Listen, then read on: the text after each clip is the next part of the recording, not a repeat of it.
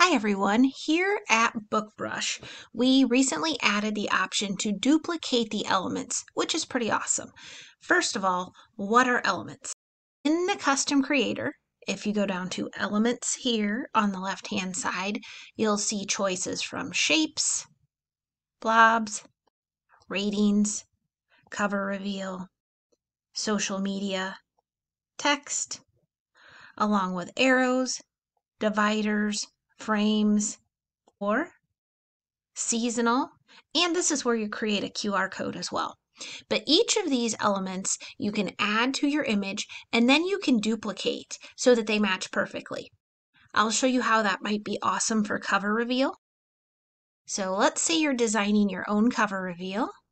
We'll put it in the workspace. Position it exactly how you want it and then change the color. Now if you need one more, just click the plus button in the lower left corner. It will give you a matching one that you can then use within your image as well. You didn't have to start over and match the color, and you can add another one until you get the exact look that you want.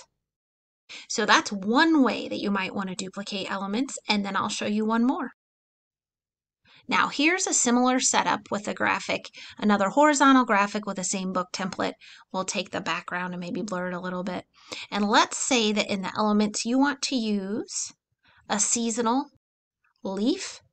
So you've placed it in here. You're going to do your color picking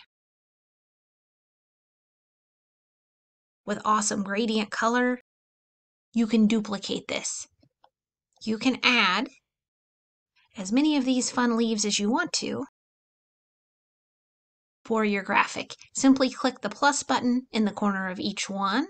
You can rotate them if you want to so that it's personalized for you. So these are the leaves in the seasonal area. You can do that with any of these options. Get them exactly how you want them and then duplicate the element. Hopefully you love using this tool.